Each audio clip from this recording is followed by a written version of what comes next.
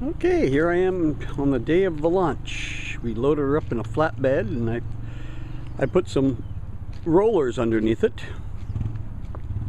I left the cowlings off so I could just see if there's any water leakage. I put a little sawhorse because I have to to load it back on the trailer, I have to put the front of the boat onto the sawhorse and back the trailer underneath it. And just to let you know, I think the original watercraft weighed about 525 pounds, something like that. I'm estimating my boat with everything in it, without anybody, is about 600 pounds.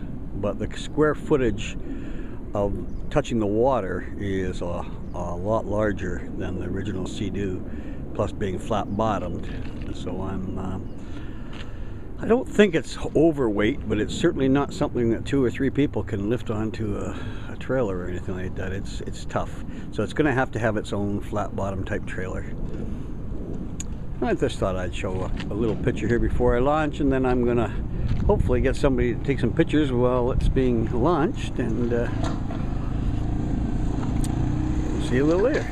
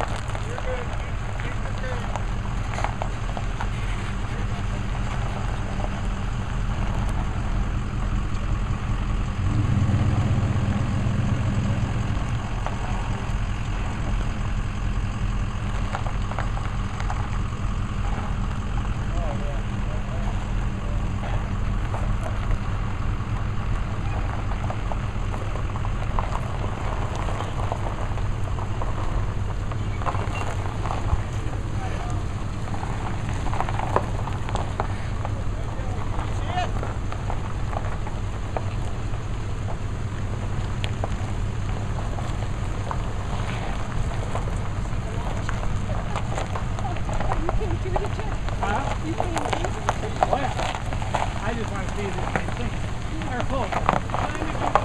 Less than 30 seconds.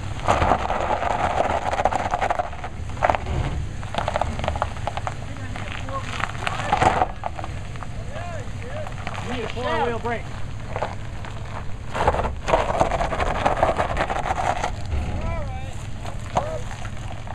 Whoa!